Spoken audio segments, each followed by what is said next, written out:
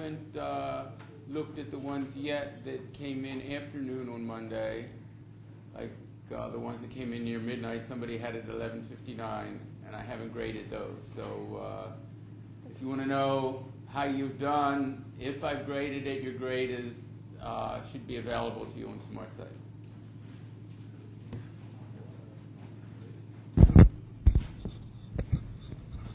And I'll try and get the others in the next 2 days. I think I should be finished them all by Thursday.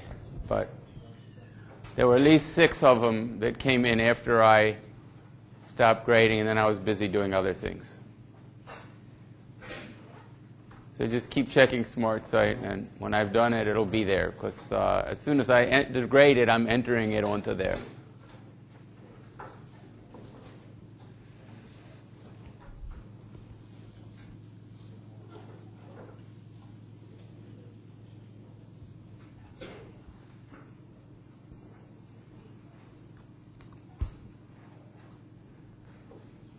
I'm just waiting till my watch says it's 10 after.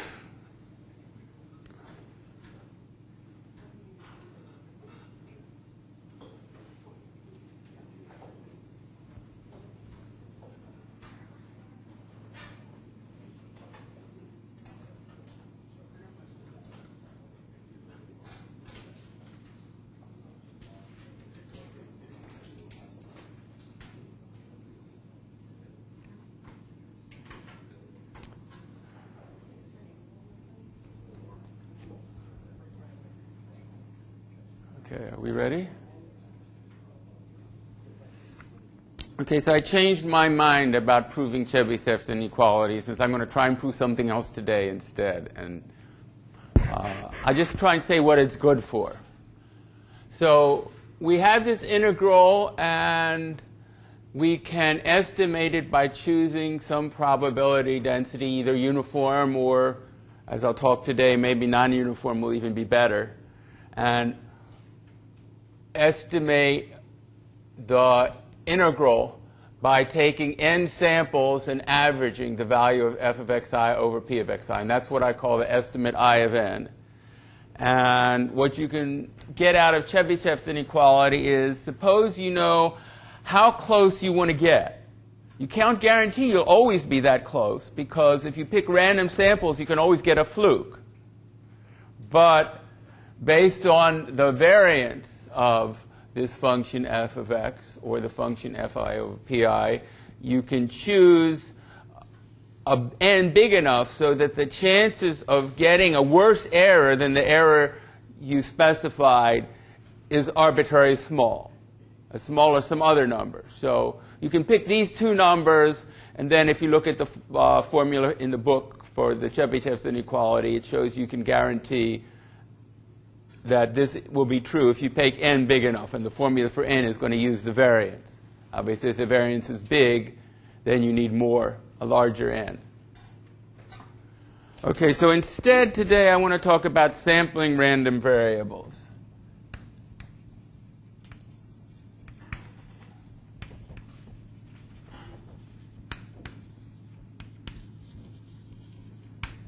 And I'll start by a finite case. So suppose there are n, do I want lowercase or uppercase n? I don't care. Say lowercase n possible outcomes of the experiment. Say, so we have probabilities pi for I equals 1 to n, such that the sum I equals 1 to n, I equals 1 to n of pi is equal to 1, and the pi's are greater than or equal to 0. So I'm back to the discrete case. I'm going to do that first. So, for example, suppose all you had was a random number generator, like the one I use is D rand 48. But I did read this morning that article in the IEEE Spectrum. They're a way to build circuits out of transistors, which will also generate random bits just by amplifying the thermal noise. You set a sort of a flip-flop so that it starts in the middle and it could fall equally likely in either way just based on the thermal noise on the chip. And you get a collection of random bits there, and you sort of sanitize them by using them as seeds for another random number generator. And you end up with, physically random numbers. But you could also get it. This is just a bunch of arithmetic that gives you a random number between 0 and 1. So if you had that, say a random number u, so dran gives, if I take u equals dran, then 0 less than or equal to u less than 1, and it's uniformly distributed in this interval, equal probabilities for any u. But now we want to get unequal probabilities, basically. Like suppose we wanted to simulate an unfair coin. Or say unfair die, because then we have 6 possibilities. And suppose it was, here were the numbers, 1, 2, 3, 4, 5, 6. Let me make up some numbers, 0.1, 0.1, 0.1, 0.2. What have I got? I've got 5.3, 0.2. So suppose those were the numbers I wanted to give. Those, if I've done this right, 3 and 2 is 5, and 3 and 2. Those add up to 1. So how could I use this random number u to generate these numbers with these probabilities for these cases? Well, I'll tell you how. Let's make a graph here. Maybe I'll put it on this board. I'll put it down here. So here is, let me start it at 1, 2, 3, 4, 5, 6. And I'm going to make a bar graph here where this height is 0.1, that height is 0.1, that height is 0.1, this height is 0.2, this height is 0.3, and this height is 0.2. And then I'm going to add these up. So on this next graph, let's make a break here. Here's another graph. I'm going to make basically the cumulative distribution here. I'm going to start this one, I guess here is 0. And now it goes up to 0.1. Now I'm going to add the other 0.1 to this, so I get it up to 0.2. And I'm going to add another 0.1 to here, so it gets up to 0.3.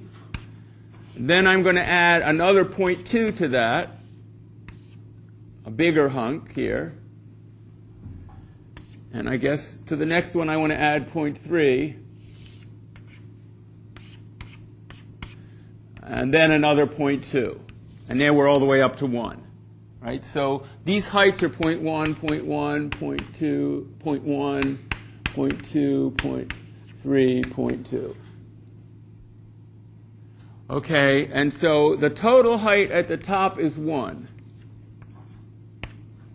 And on the base, I'm going 1, 2, 3, 4, 5, 6. So the trick is, this is like the cumulative distribution. Now I pick a random number uniformly between 0 and 1 here, and I just see over which bump it hits. Right? Well, since these heights are equal to those probabilities, that means if this number is random, then the height will be, the chance of bumping onto this height is proportional to the height here, right? Because we're just picking a random number which is uniformly distributed here. So the fraction that hits each height is equal to that height. So basically, what we're doing is saying this function CDF of I is the sum j equals 1. Let's see if it stops at I or I minus 1. I think it stops at I of the probability of I. Either P sub I or I can write it P of I. Right? And then that means the probability of I is equal to CDF of I minus CDF of I minus 1. Right? And that's exactly this height here. And that's why it works. So I want to do the same thing now for continuous distributions.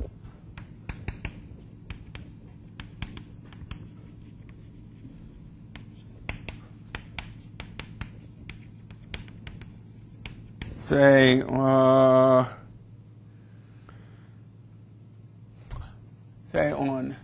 the interval AB. Don't remember whether the book did it on AB or not, but let's just take a distribution that's defined between A and B and is some probability density, like that. Here is P of x. And then the cumulative distribution function of x, this is P of x, is basically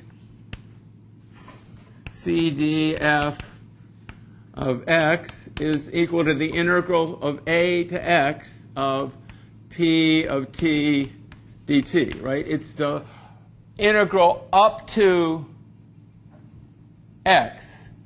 And what that is the probability that t is less than or equal to x. Right? If you pick a random t according to this distribution, this integral is the chances that it will get up to x. Right? For a continuous distribution, you integrate that density over an interval to get the probability of that interval. Here it's the probability of the interval from a to x. So here the slope is slow. When I get larger up to this value, the slope is steeper. Here it's steepest up here, and then it sort of levels off. And eventually when we get up to b, it has value 1. Okay, so basically, if you pick a number u, then come over here and find out CDF inverse of u. That's basically what we're doing, right? If we take a function, we take a value here and see what the CDF is. If we take a point here on this axis and go over and then down, we're taking the inverse function. And this is a 9 decreasing function. Right, so that this doesn't bump back down, we're always going to get a well-defined inverse. And, well, I guess if the probability were ever 0 here, right, then our curve would be like flat for a region.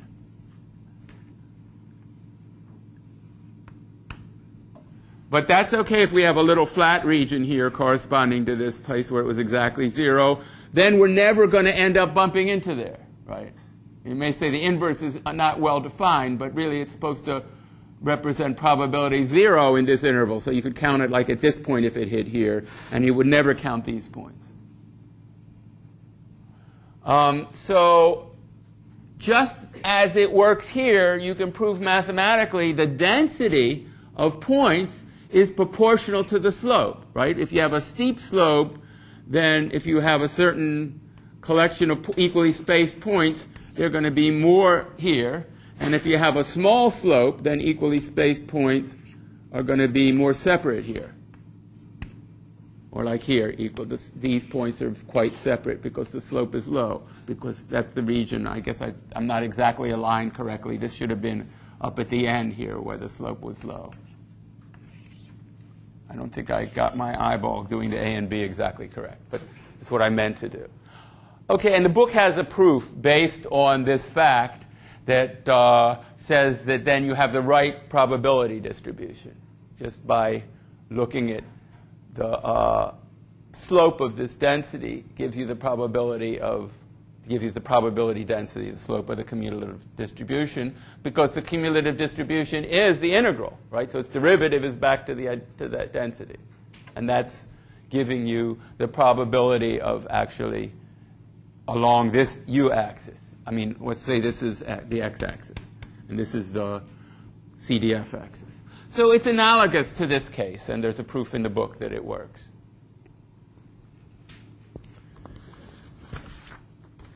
So that's fine if you can do this integral analytically. And we'll get an example later on in the class where you can do the integral analytically. But there's another method. If all you have is the function, maybe you get it by evaluating by a subroutine, and the subroutine involves ray tracing or something. It's not something you could ever integrate analytically. Then there's another way to do it, which is called rejection sampling.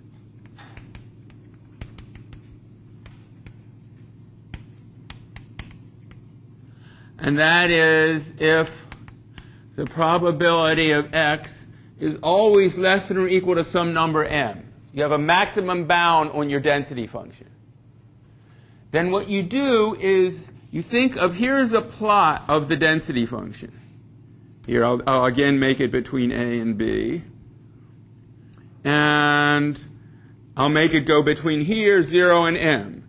And my graph, then, if I look at this box here between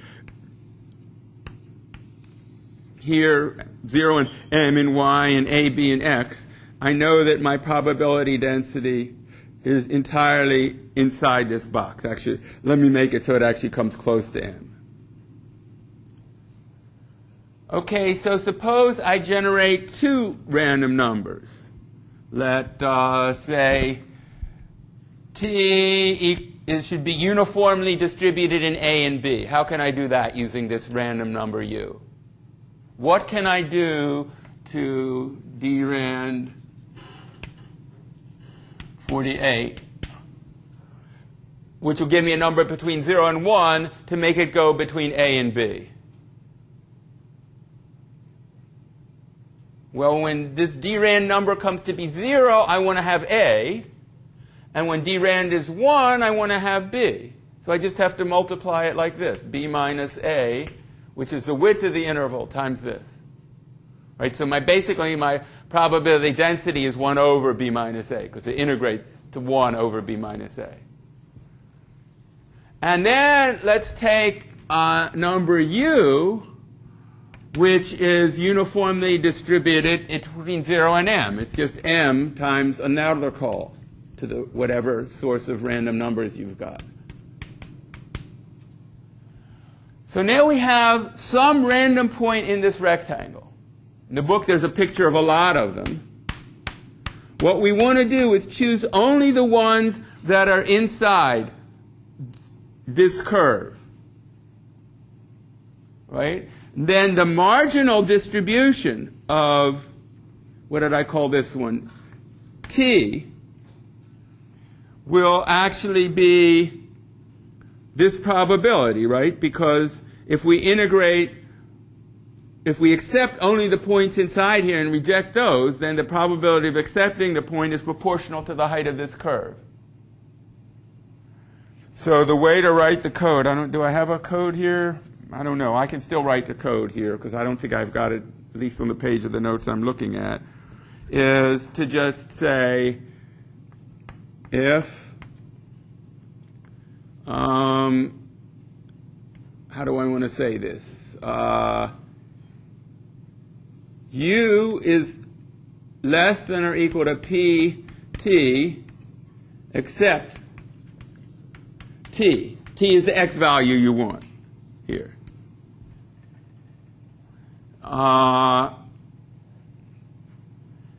And I can make a while loop out of it.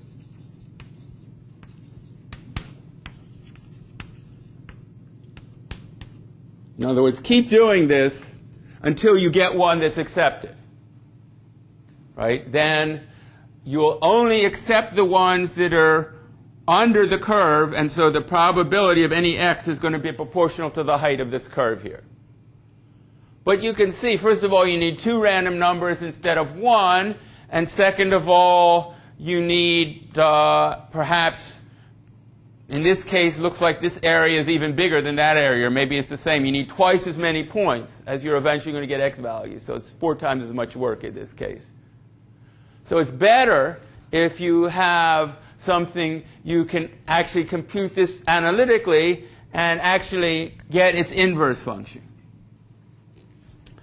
So I want to show an application of this kind of integration, which is the integration that we wanted. Well, let's see. Let me introduce it first, because that's the way I introduce it abstractly, and then I'll apply it to what we're doing in this course. Variance reduction methods.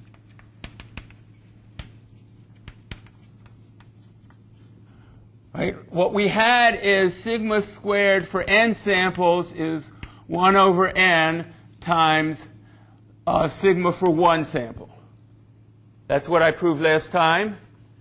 And when I wrote this Chebyshev inequality that I erased, I said if n is big enough, you can make this get small. But it depends on how much the variance is for one sample. You know, how big n you have to make. So it's better if this variance to begin with is small. And then to get the same error, you'll actually need fewer samples. And so to integrate what I've suggested before, integral from a to b of f of x dx, we could choose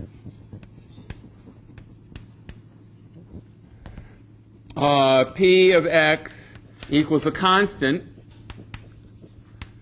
And what would that constant have to be? If it integrates to 1, and it's a constant, integral k from a to b dx is b minus a times k, and that's 1, so that constant has to be 1 over b minus a. And so if it's 1 over b minus a, then our estimate for one of them, I'll call it number 1, is just f of a sample xi, which is generated between a and b by like the kind of formula I wrote on the far board for my, what was it called? I guess that's the t. And then divided by b minus a, and that's my estimate for one integral. But I don't have to use uniform probability. I'm going to draw a picture of an f.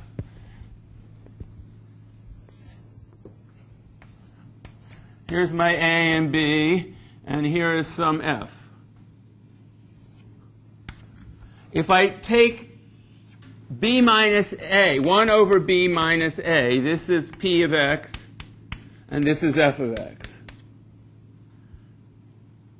It turns out that I can make the variance of fx over p of x smaller by finding a case where here is my a and b, and I'm going to try and draw approximately the same curve here. Meant to be the same, but I'm not a great artist, so I didn't succeed in making it the same. Something like that. Suppose I made, say, something like a piece of a parabola here. Or maybe a piece of a cubic curve that actually has more of a hump on one side, is sort of asymmetrical here. So that the ratio of f of x to p of x didn't change that much. But p of x was something that I could integrate easily and get a cumulative distribution for. And therefore estimate, get a random sample that's proportional to p of x. Well, if you look at the variance, if what you're doing is thinking about integrating f of x over p of x times p of x dx, if the variance of the thing you're integrating is smaller, then your sigma 1 here, the variance, this should have been squared. Sigma 1 squared is going to be smaller, right? Because this f of x over p of x is differing from the average value less, if that ratio is pretty close to the average value of f of x over p of x. So even if you can't get this exactly, it helps to get it close. And the book proves that if you could make f exactly proportional to p, you've got the minimized variance. In fact, that variance is 0, right? Because if we take p of x is some constant times f of x, to keep that ratio constant, then what we need to know is that the integral from a to b of p of x dx, that would have to be 1. And that's the same as taking the integral from 0 from a to b of f of x dx times k. So that's k times the integral. So k has to be 1 over this true integral. And then what does that mean? Then p of x is f of x over the integral. And then the estimate, I1, is the integral of f of x over p of x times p of x dx, which is, how can I say that? No, it's,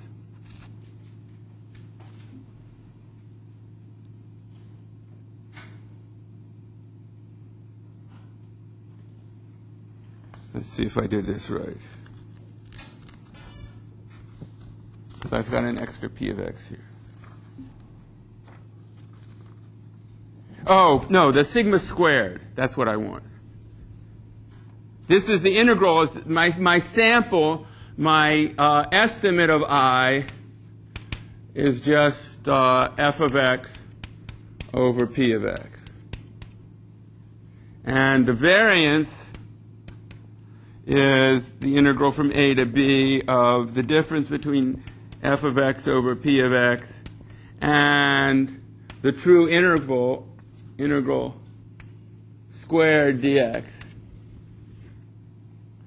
This is going to be f of x divided by f of x over I, and that this is the turn, if you turn the fraction over, this is just going to be I, and I minus I is 0, so your variance is 0. And the reason is because every sample, this is the first sample you take, it's f of x1 divided by f of x1 over I, that's just I. Well, something's fishy here. How can you get something for nothing? The problem is we can't do this because we can't find k because we don't know the I. I is the thing we're trying to find. So that means we can never make this variance 0. But by making the p of x non-uniform so as to more closely approximate f of x, we can make the variance go down. And so let me do this now on the application that we actually want. So suppose we're trying to estimate the reflected radiance. I'm just going to write the equation from the book that I've been writing on the board before. X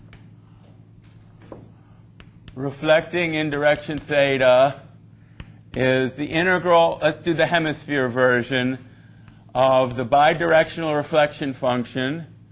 Here's an incoming direction reflecting to this theta. And then we have the light coming into x from that direction, psi. And then we have cosine nx psi d omega psi. And this says we're trying to integrate over the hemisphere. So we can make our estimate by picking a random direction on the hemisphere. And then what we have to do is evaluate these three numbers at that direction, divide by the probability of getting that direction, which is basically 1 over the area of the hemisphere, and we'll get an estimate. But if we know one of these distributions, and we can integrate it analytically, there's a product of three numbers. If we can at least cancel one of the numbers by our probability, we'll get something that varies less. And the obvious thing to do is to cancel this one. This one says, basically because of the irradiance factor, the cosine of the angle, here is the normal, nx. Say here is a piece of surface here. And here is a hemisphere above that point on the surface. And what we want is a random unit vector psi in that hemisphere. And what we're going to do is we're going to sample the light in that direction, say by tracing a ray to hit the other surface, whatever it hits, and then multiply that by the BRDF. In fact, what I'm eventually going to assume is the BRDF could also be constant. If it was a diffuse surface, this wouldn't vary. And then it's difficult to estimate according to this direction because until you trace the ray and see what it hits, you don't know. But this one, you could estimate because this is an analytic thing. So what we want to do is make P, the probability of sampling in any given direction, proportional to cosine of theta, where theta is the angle between this direction and the normal, right? We can think of two directions. We can think of the x-axis here. We can project this down and get this phi, which is the azimuthal angle. These are the two components of the spherical coordinates now. And basically, what we need to, in order to make the integral of over the hemisphere of x of p of psi d omega psi equals 1, what we can do is say 1 equals, let's integrate between 0 and 2 pi d psi, d phi, and the integral from 0 to pi halves d theta of cosine theta. Okay, we did this integral before. It's just the area of the hemisphere, which was 2 pi. No, let's see. This integral. No, it came out pi. I remember now. It's not the area of the hemisphere anymore because it's a cosine-weighted hemisphere. This is what we did when we did Lambert's law, because we were trying to find a similar factor in the Lambert's law to conserve energy. So that means k, if this is going to be k times this integral, then is the probability. I forgot this factor k. It's got to be pi, then k equals 1 over pi. Okay, so that means that what we want to do is sample according to this cumulative distribution function. In other words, here is theta going from, cosine theta going from 0 to pi halves. Did I write pi halves there? Yeah. And if we take 1 over pi times it, 1 over pi cosine theta, and now we want to make the cumulative distribution of that. I guess here it's increasing fast and here it's increasing slowly. Right? That's what we want to use to sample it.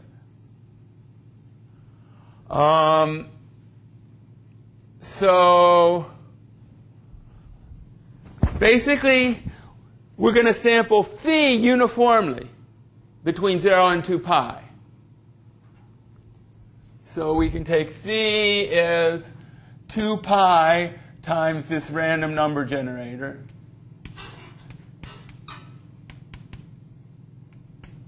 But what do we have to do with cosine theta? Basically, what we have to say is that if we're forming the cumulative distribution when theta starts from 0 and goes down to pi halves, it's really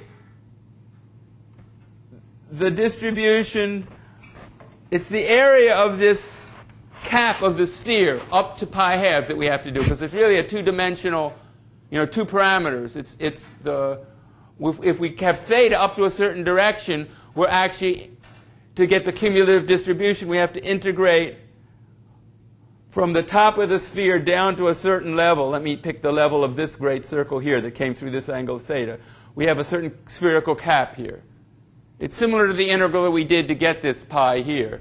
What we have to say is the cumulative distribution function of theta is the integral from 0 to 2 pi d phi times the integral from 0 up to theta of, say, cosine t dt, and we had a 1 over pi here because we had 1 over pi cosine theta.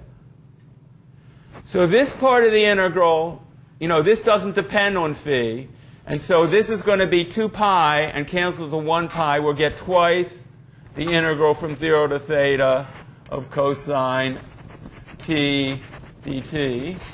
And if we think about cosine, this is actually, if we take minus cosine squared t, and I forgot, this is wrong now, because it was supposed to be cosine theta, sine theta, d theta, right? This d omega is d theta d phi times sine theta.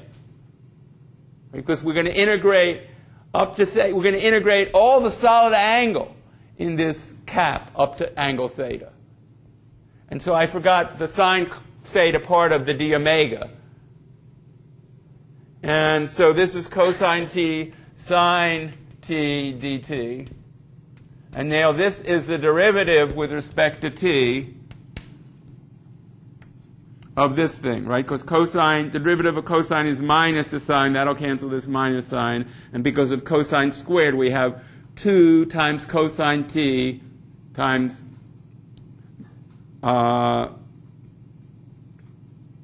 sine times the derivative of what's inside, which is minus sine t. And this cancels the minus, and the 2 cancels the 2.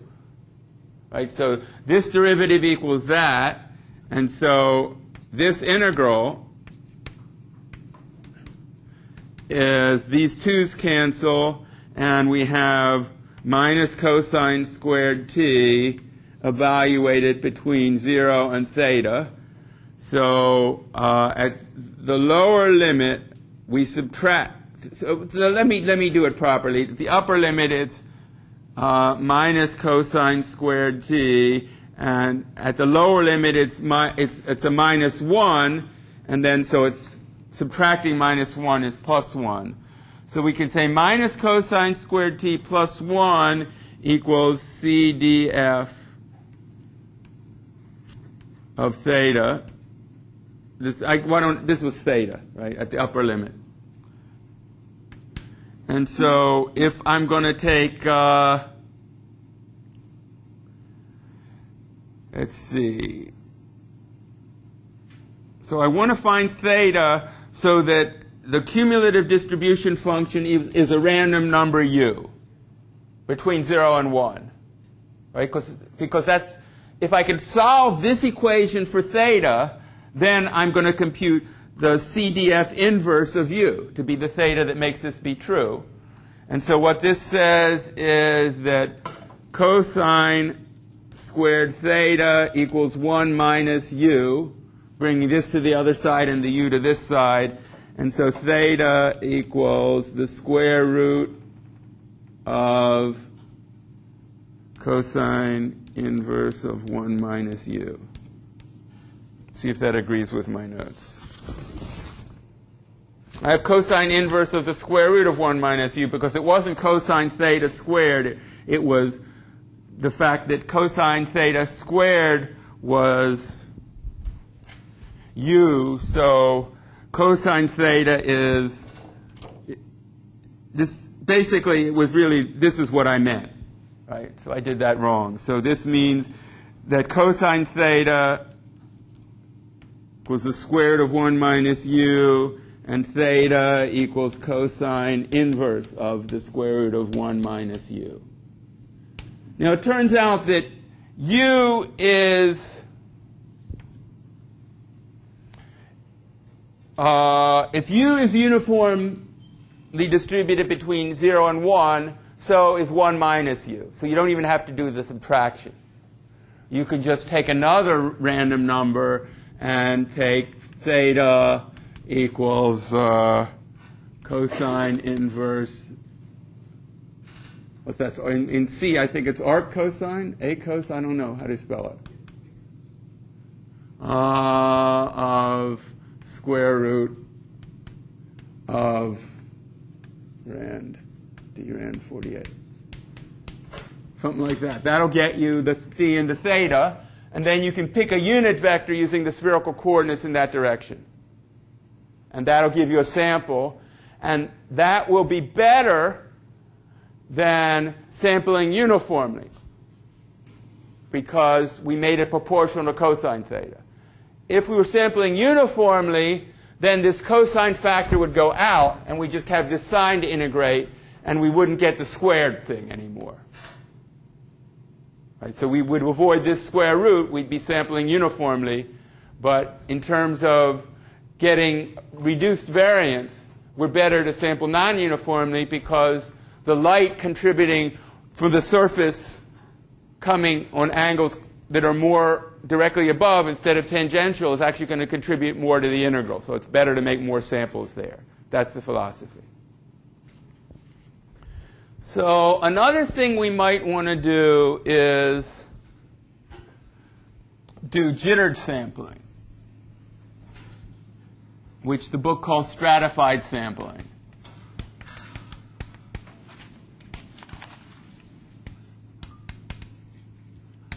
And one application of that is to do anti-aliasing. If you have a geometric scene and you just do ray tracing like you did for the homework, you'll see your spheres have jagged edges, right? Because the ray either hits it or it doesn't. But suppose you have a single pixel, and here's the square here, and you make multiple samples inside here, and take the average color.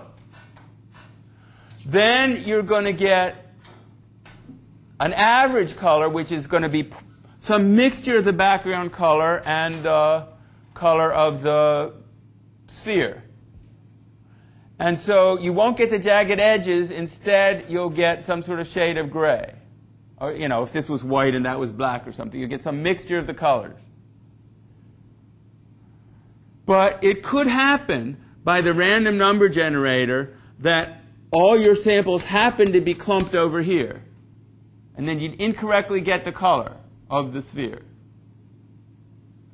And so if one way of reducing the variance of the integral is to try and prevent them from being clumped.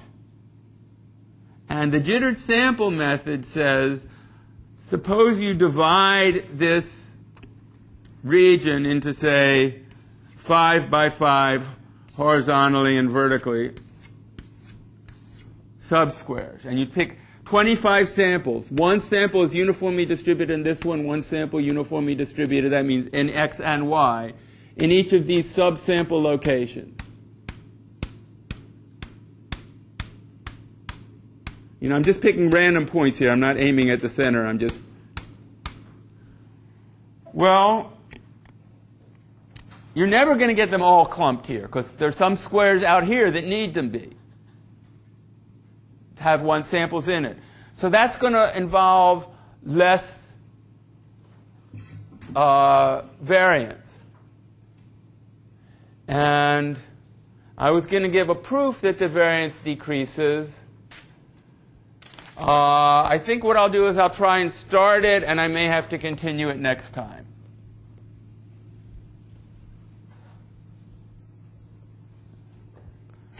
So let's look at just the one-dimensional case because it works equally well there. So again, we're trying to estimate I equals the integral of f of x dx. Say, let's go from 0 to 1. That's the way they do it in the book. And let's assume we don't know anything about f. We can't use this non-uniform probability. We'll just take a uniform probability. So we're just going to estimate it by I1, say, well, no, it's IN, is the sum j equals 1 to n, capital N, I guess, should be f of xj. Right? There's no, if the probability is uniform between 0 and 1, that means the probability density for each xj is 1. So there's no p anywhere or not even any constant. And now we'll take the interval, and the way we'll get the xj is we'll divide the interval up into n equal parts, and we'll pick a random xj in the jth piece. I should have drawn them dots right on this line, somewhere on this line, so that we know that xj is between alpha j less than or equal to xj less than alpha j plus 1, where in our case alpha j equals j over n. Right? Those are our n boundaries, 0, 1 over n, 2 over n, and so on.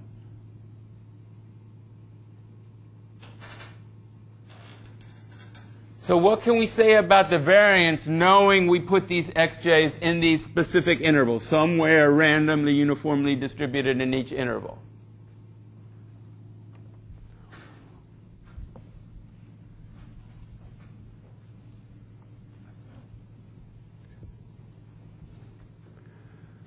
Okay, the expectation of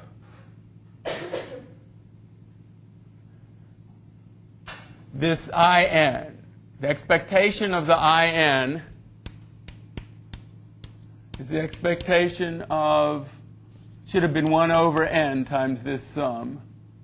Let me write it separately. The expectation of this estimate, it's still true that this expectation, even though we didn't choose them each one randomly in the whole interval, it's still true that we get the same answer.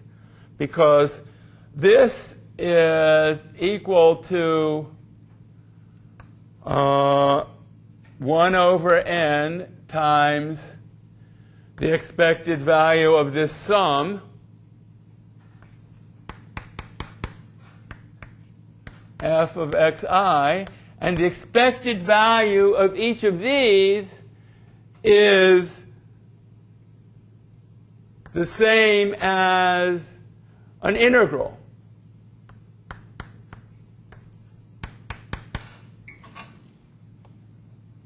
One to n of the integral from alpha I to alpha,